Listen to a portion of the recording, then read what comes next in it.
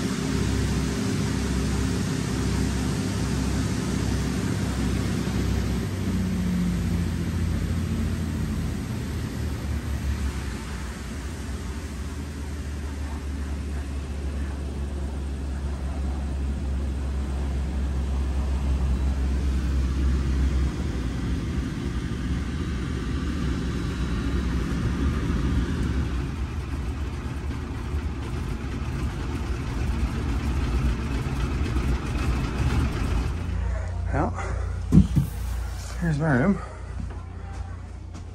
Nice, lots of shelving. I need to steal a chair from somewhere. Yeah, looking good. And I got somewhat of a view. Somewhat. Not that great. Nice.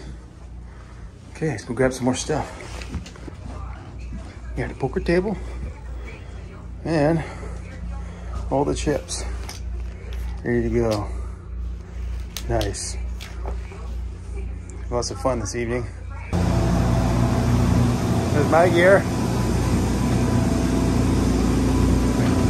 Jacket that I'm selling at woodboss.ca. Turned it into a bit of a windbreaker. I cut out the insulation, so it's more like a windbreaker now. Windbreaker slash raincoat. And there's my helmet, my 2 belts.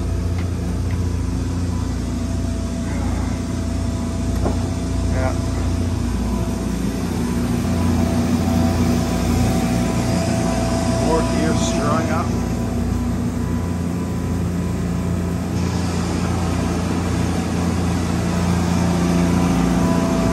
down on race day.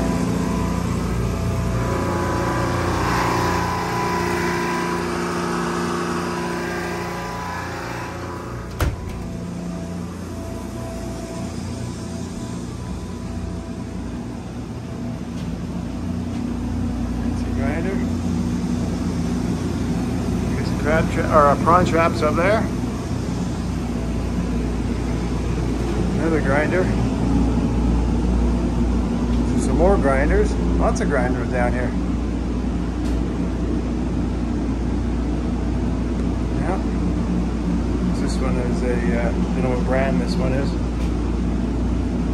Yeah, anyway.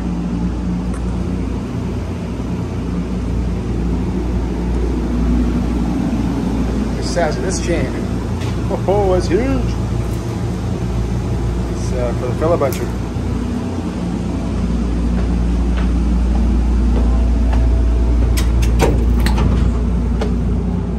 Hey, Bjarne. Hey, how you doing?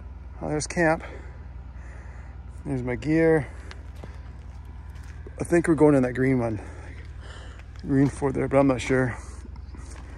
I think that chopper is called the K-Max. I think that's what it's called. And there's a super snorkel back there. Off-road logging truck. Yeah. This barge here is just for the mechanics. It's got a mobile, heavy-duty workshop on a barge. It's a wicked setup.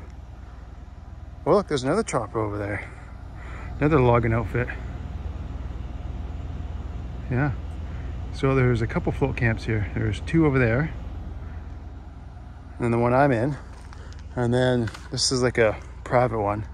I don't know if it's for like fish guiding or hunting or, you know, hunting lodge or something. I don't know, but looks like it's a private. It looks like in bad shape. Oh, look at that. I'll zoom in some more. Look at that. It's all rotting out. You won't be towing that anywhere. No, it's gonna be staying right here. And the incinerator right there stinks. I can smell it from here. Yeah. Yeah, I wonder how many people are in this bay right now. I wonder how many. Okay, so I got all my gear set up in camp, ready to go. It's about 2 hours before dinner. So I'm gonna go check out this logging road. Luckily, the camp I'm in, it's near a bunch of logging roads. It's near a log sort. So after work, I can go exploring on land. Because the last camp, it was a float camp that was isolated. So I had to stay in the camp. I couldn't leave and go on to the beach because it was just a big rock face.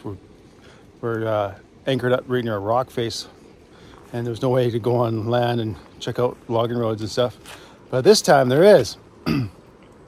So I can't really go far. I don't have much time before I get back for dinner because I'm actually pretty hungry. And there is a bridge way down there. I'll zoom in. There. Way down there. So the road eventually goes to that bridge and crosses.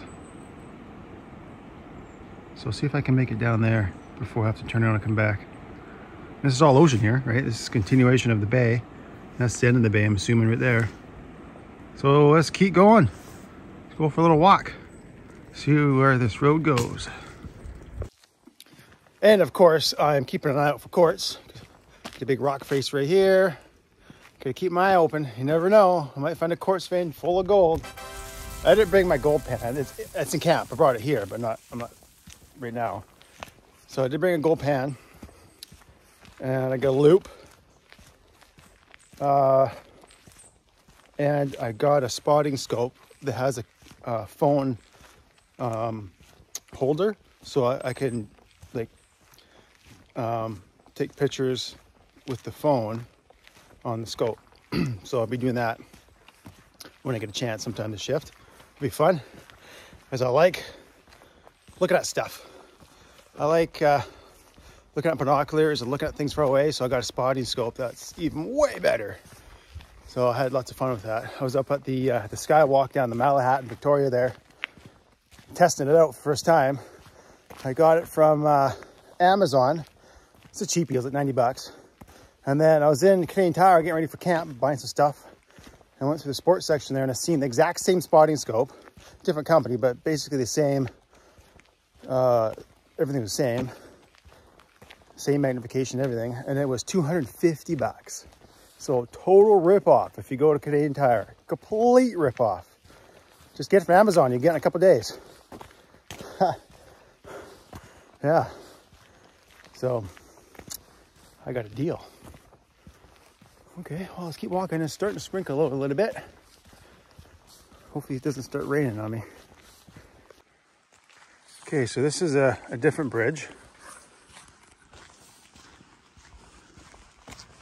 Let's see what it's like on this side. Oh, that's cool. That'd be fun to go canoeing down there. See where it goes. Oh, maybe that's the end right there. I don't know.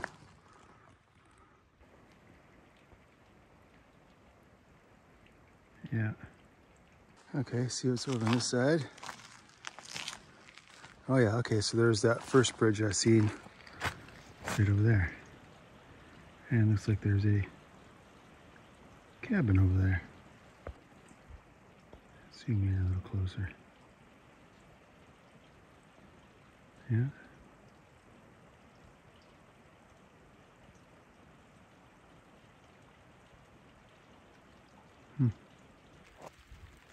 Oh yeah, and there's more.